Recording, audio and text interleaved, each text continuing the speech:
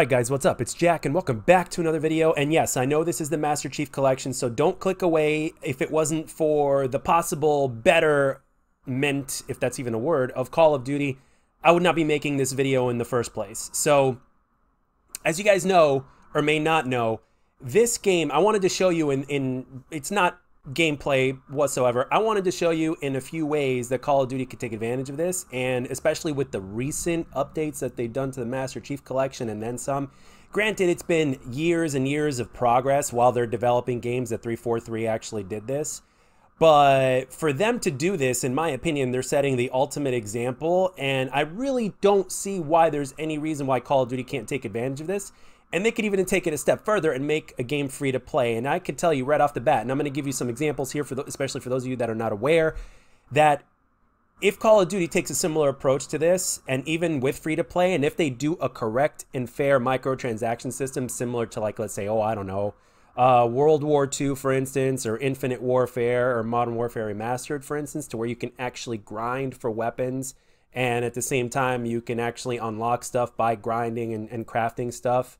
I think we can reach the best of both worlds and stuff like that. And they could do multiple types of versions of the system, because you guys know if there is going to be something free to play that Activision releases, you know it's going to be loaded with microtransactions. But I do believe simultaneously that it can be done right. So without further ado, let me get you into the nitty gritty of this. I'm going to go into here and I am going to go straight into settings, because there's two parts to this that I want you guys to really see. I'm not going to take up too much of your time, but I want you to see this. So for settings, obviously, I mean, everything here, like, I'm going to start here with controls. Now, obviously, you can configure which gamepad you have, whether you have mouse and keyboard. They recently did input-based matchmaking in their latest patch, which came out a few days ago, which is great. But they have all sorts of different ways. I mean, they've got the different games that you could choose in terms of how you want your controller, mouse, and keyboard to work, thumb layout, you name it, it's in here, okay? I'm just going to scroll down a little bit so you can see everything. If you need to pause, by all means do so. Dead zones, everything, you name it, right? Okay, now when we go into video over here, obviously not much to see over here, so I'm just gonna move on to the next one. Audio, not much to see here. Gameplay, now if you have Xbox Series X or S or a PC, obviously they've also added in an FOV slider, and you can play up to 120 frames per second. Granted, I think in PC you could probably do more, but I'm not entirely sure on that, but at least you could play at 120 frames per second.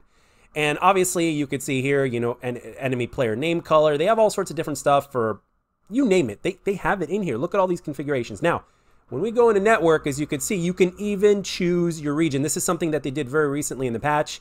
And you choose your network here. You got your relays, input-based matchmaking, enabled or disabled, platform-based matchmaking, enabled or disabled, and you get to choose your region. You can check or uncheck any of this stuff, and you can basically choose your region of which you play. Again, something Call of Duty could do.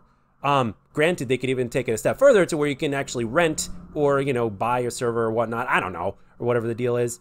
So, I mean, and then obviously you got your languages and squad only. But from a gameplay perspective, this is the nitty gritty right here, okay? Now check this out. Check this out. Like, let's say I was going to go into a multiplayer game, right? Which I'm not going to do, but now, this is social is basically pubs, competitive's competitive, and then obviously you have your customs. So socials. Now, check this out. You could pre-custom your games, or first of all, you can choose the game size. If you want 4v4, 8-player FFA, 12-player FFA, 8v8, big team battle, you name it, you could do it. Now, watch this. You go down here, you could pick like a multitude or just one of the Halo games that have been released. Imagine if they did this with the Black Ops series. Like, let's say 1, 2, 3, 4. Imagine that. Or with the Infinity Ward series, COD 4, Modern Warfare 2, Modern Warfare 3. I know that there's plenty of fans of each one, okay? Even Ghosts, for instance. I mean, Ghosts had a few things about it that was very good as well. Actually, Ghosts had I've said it time and time again on this channel, if Ghosts just changed a couple of basic things, it could have been even better than Black Ops 2, in my opinion. But anyway, as you can see here, you could choose any of these. You can select or unselect, and you can basically get matched in a playlist. And not only that, that's not enough. You can actually choose what you want. You want Precision Slayer, or you want Auto Slayer with automatics, frag and bomb, specific game modes that you could play over here on this playlist, and you can check each one of them on or off or however you want to do it. And when it sets, and again, you could go to a game preset. You could choose Reach CE Anniversary, any, Slayer, in other words, just slaying.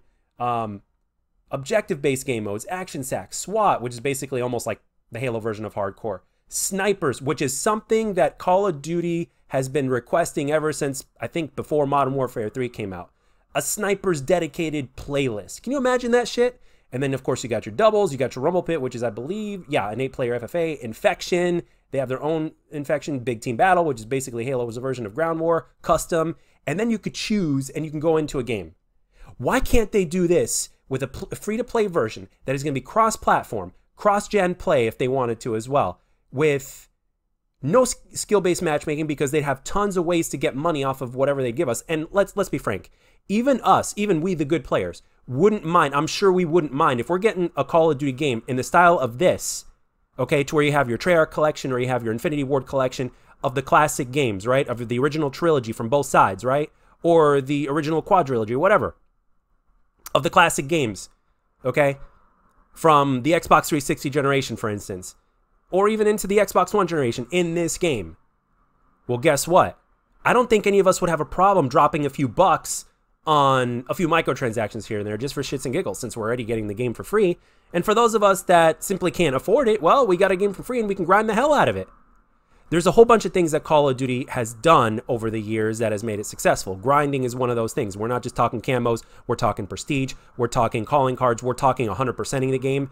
This game here, Halo, has everything from campaign unlocks. We're not just talking achievements, but for all sorts of different things for campaign. And as you can see, Season 8 and all that kind of stuff. I mean, I don't want to take up too much of your time in this one because I know I've already lost so many of you because I'm simply talking about Halo and just because you're seeing Halo on your screen.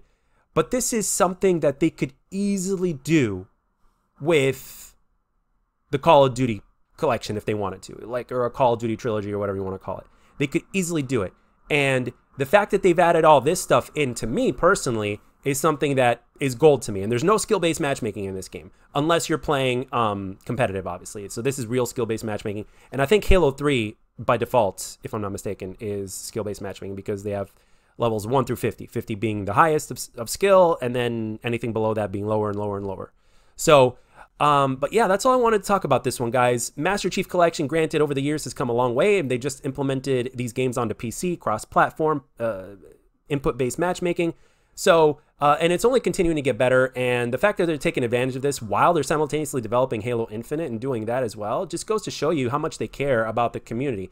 I know a lot of people hate on 343 or whatnot, but I'm sure that if Activision decided to all of a sudden stop what they were doing for whatever reason and said, you know what, maybe we can make more money out of this, and we're actually going to give some freedom to all our developers, I bet you Treyarch or Infinity Ward, yes, and I did say that right, Infinity Ward and even Sledgehammer Games would participate in something like this. And quite frankly, Sledgehammer Games is rumored to be making a free-to-play Call of Duty sometime in the near future, either next year or the year after that. So hopefully they do something like this, and if they do, I think it's going to be great. I just hope that the microtransaction system doesn't kill it, kill it in terms of making the game worse. In terms of killing it and doing it right, sure, that's the kind of killing we want.